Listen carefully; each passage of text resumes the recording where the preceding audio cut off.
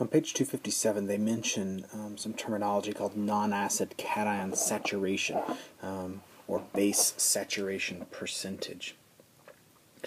I just want to mention that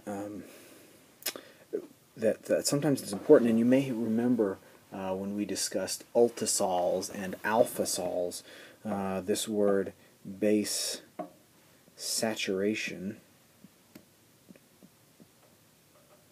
being included in there. So an alpha sol would have high base saturation, and an ultisol would have low base saturation. And what we're talking about here is our cations other than, so other than, we'll see the relationship here in a sec. When you think about our clay, and we think about aluminum and hydrogen, and I won't draw this exactly how we should, but you can get the idea. Calcium, potassium, sodium, magnesium, those are good.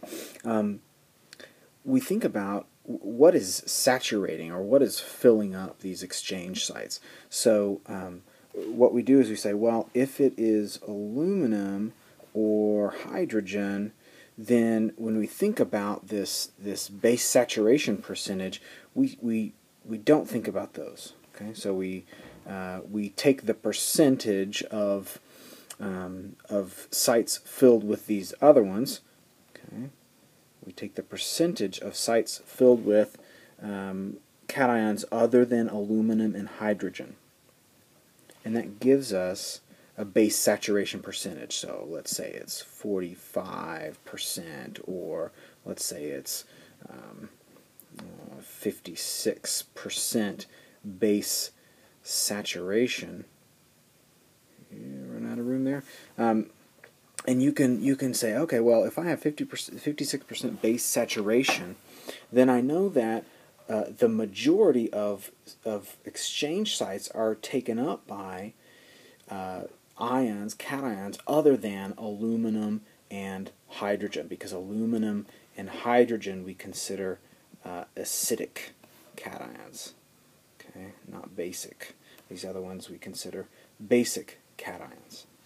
Okay, so that's what we're thinking about with this. They're gonna call it non-acid cation saturation, which is the same thing as saying base saturation percentage, and it gives us an idea of the acidity of the soil and of what is actually making up the CEC, what's on the CEC sites.